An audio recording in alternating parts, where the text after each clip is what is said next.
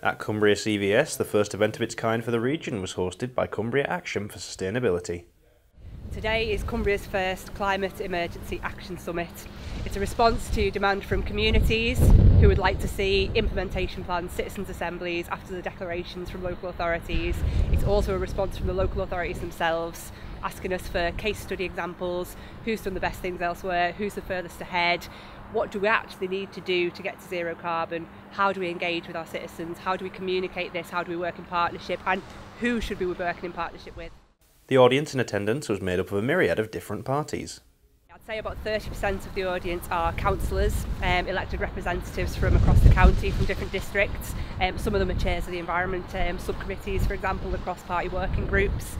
Some of them are council staff, so who have it in their role to actually implement the climate emergency motions. We've got a lot of activists, a lot of members of the public, a lot of sustainability groups who are really keen to take this forward and also offer the skills and the networks that they have to get things moving. And we've got some businesses in the room as well, so the small businesses in Cumbria who are really trying to drive this forward in the work that they do. CAFs say that while some of the speakers had been brought in, there was a lot of knowledge right on their doorstep. It's going absolutely amazingly. There's so much engagement in the room, and people aren't just asking questions, they're putting forward solutions, they're contributing their opinions, their expertise, because there's so much expertise in Cumbria already. So the person who leads Shared Future, for example, the national expertise on setting up citizens' assemblies and juries, they're from Kendal. Paul Allen, who spoke from Centre for Alternative Technology, he's a Penrith lad originally. A lot of the staff in CAFs, that expertise is local, so although we've brought in expertise from elsewhere, I think the expertise is in the room, and that's very clear from the buzz of conversation around the day. The event was sponsored by Yorkshire-based company Ecology Building Society. Ecology was set up nearly 40 years ago to support environmental lending for people to build energy efficient homes and to retrofit their homes to a high energy efficiency standard. We effectively declared a climate emergency when we were set up. We're really pleased to be here. There's been a fantastic turnout from all across the county. Ecology is based in Yorkshire, and Ecology focuses on providing lending for sustainable building. One of the guest speakers was from a council in Gloucestershire who shared his own experience with carbon neutrality. We were the first council to become carbon neutral in our own operations and one of the first to declare climate change emergency.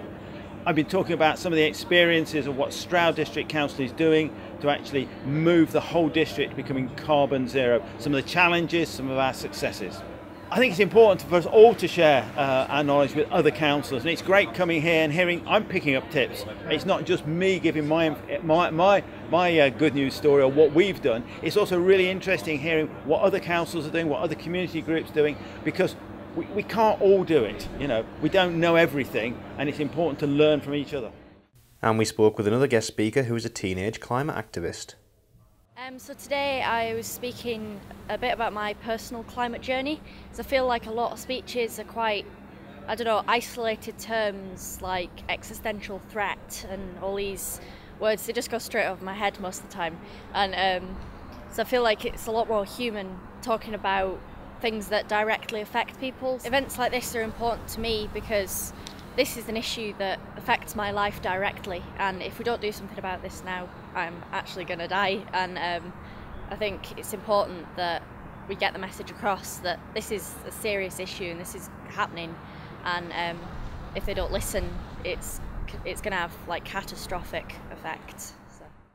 With the County Council's recent pledge for carbon neutrality, the climate protest last Friday and this summit, the issues discussed have never been closer to the forefront of our minds. Kieran McFadgen, That's TV.